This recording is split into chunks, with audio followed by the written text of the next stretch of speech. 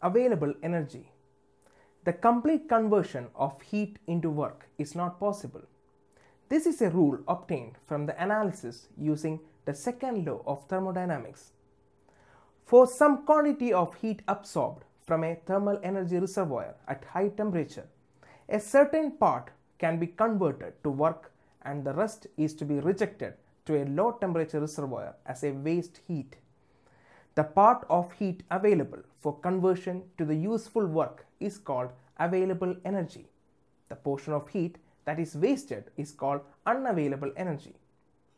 The most efficient heat engine is the Carnot cycle.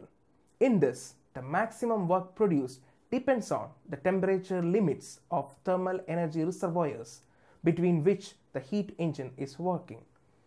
If the temperature limit are widened by the increasing the higher temperature limit and decreasing the lower temperature limit, the work output increases. Systems contain energy, but how much of that energy can be actually used determines the usefulness of energy. Dead state.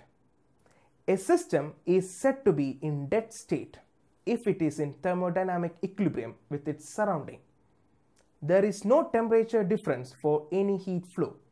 There is no pressure difference for any work transfer.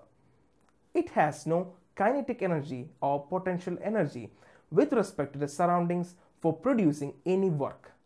The system becomes useless.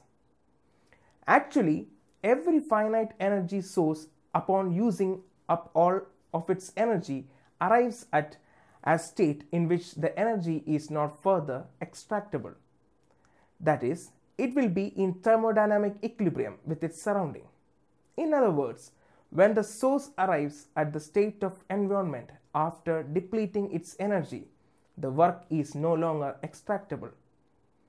Our environment has immense amount of energy, but it has no exergy. It is a dead state where no energy is extractable. Exergy means the potential to produce work. Availability of a system can be defined as the theoretical maximum amount of work which can be obtained from that system at any state P1 and T1 when operating with a reservoir at constant pressure P0 and temperature T0. Availability is a property of the system. For a cyclic heat engine, a part of the heat energy supplied is converted into useful work and rest is rejected. The maximum work output obtained from the heat supplied is the available energy. The minimum energy rejected to the sink is the unavailable energy. Q1 is equal to available energy plus unavailable energy. W max is equal to available energy, which is equal to Q1 minus unavailable energy. This availability or maximum work extractable is equal to the product of maximum thermal efficiency of the cycle and the heat supplied.